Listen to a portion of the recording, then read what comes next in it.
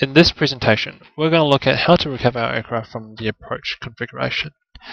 Now, a situation that might occur is when a student who's just at the early stages of flying in the circuit, and of course they're now turning towards finals, and they've realized that they're low on approach.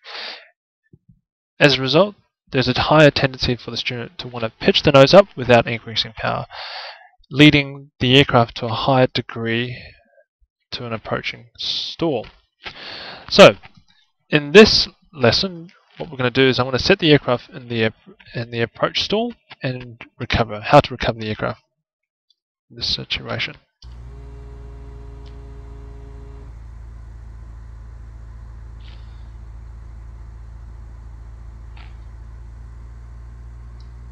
So I'm just going to fly the aircraft like a normal approach.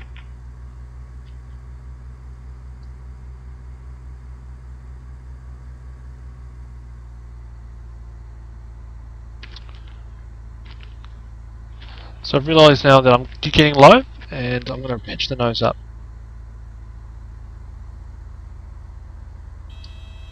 Okay, so there's the aircraft stall, so I'm going to check forward, full power, keeping straight with rudder.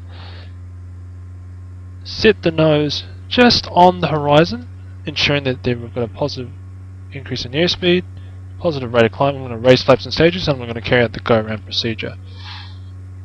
So I'm going to raise the flaps and stages, maintaining my best rate of climb of 80 knots.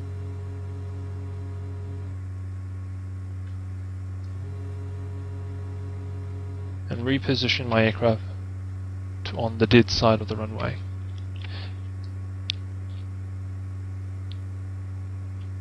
Keeping a good visual contact of the runway on the ground. So that concludes our lesson on how to recover our aircraft from a basic stall approach configuration.